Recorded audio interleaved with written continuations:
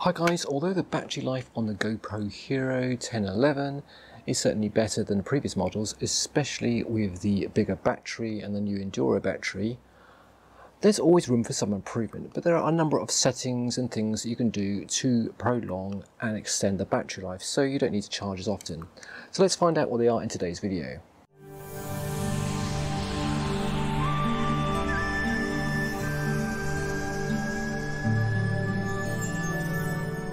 First of all, let's go through the settings, all of which can save a little bit of battery juice. If you swipe down from the top of the screen to access the settings, you should see this little face icon in the top left. So that's the voice control. So the first thing to do is switch that guy off.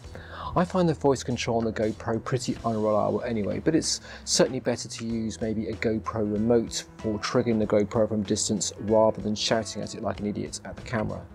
Alright, let's continue by working through the remainder of the settings. Next, I want to switch off the beep. It only takes a little bit of power to make that rather annoying and stupid beep, but it's still power nonetheless, so why not save that bit of power? So switch that beep off.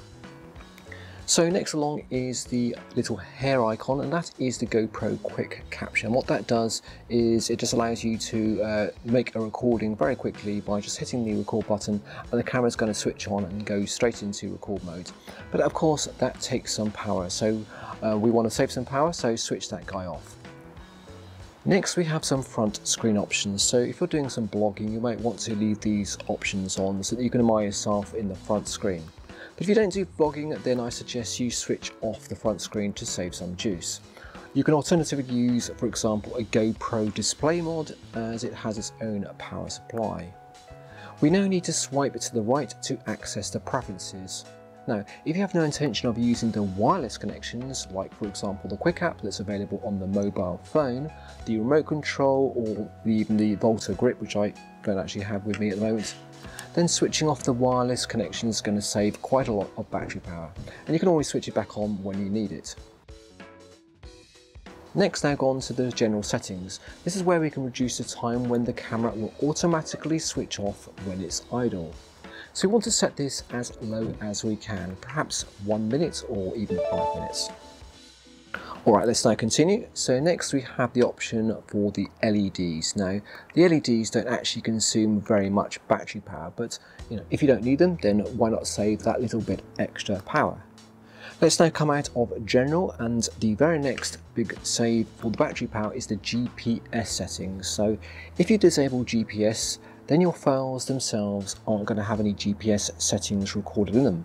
But if you don't really care about that, then that is quite a lot of a battery saving there. Let's now go into the display settings, and we can reduce the time before the screen at the back goes blank to save power. If we change it to maybe 1 minute for the most aggressive battery saving time, then that's going to save even more power. Next, let's look at the screensaver for the front of the GoPro. So I would suggest that we set this to match the rear screen, so it ensures the front screen goes off just as quickly as the rear screen. Alright, what's next? Well, we can actually reduce the brightness of the screen itself. Now the default is 50%, so a screen of the GoPro of course uses quite a lot of juice to power it, so if we can reduce that right down to as low as you are comfortable with, but you might, for example in sunlight, you might want to raise it up just a little bit. Alright, let's now go back out of the menus until you see the first settings screen again. Okay, so if you made it through the video to this point, well done, because we are now at the most battery saving settings. Click on the video mode and we have three choices. We have highest quality, extended battery and longest battery. Okay, so the highest quality setting on the GoPro unlocks the very best resolution and the frame rates that are available. But do you actually really need them? If you're uploading your videos to YouTube, for example, then the videos are going to be heavily compressed anyway, and most people are going to be viewing the videos on mobile phones and very small screens. So recording your videos in a 1,000,000 pixel resolution and 6 million frames per second is going to be wasted on about 99% of people, I reckon. But even if you set it to the next level down, you're still going to get access to the 5.3K resolution at 25 frames per second, and also 4K resolution up to 50 frames, so more than enough for most people. So if you're happy with HD quality footage, then you can go for the longest battery setting. It's going to make quite a big difference to your battery life. Okay, so lastly, on the subject of resolutions and frame rates, when choosing a profile, select the one which has the lowest resolution and frame rate that is acceptable for you. Because the higher the resolution and the frame rate that you record in, the more battery power that's being consumed. So you can edit a profile by clicking on the edit icon, or you can press and hold the profile button down itself, and that's then going to take you to the edit mode.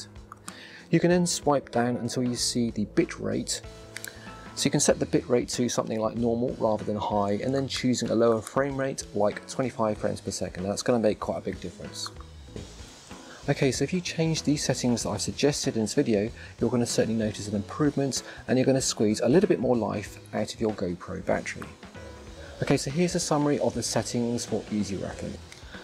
In the meantime, let me know if there's anything else you want to know in the comments, or if you find it useful, give it a thumbs up of course, and consider subscribing to the channel if you haven't done so already. Alright, take care, and I shall see you soon on another video.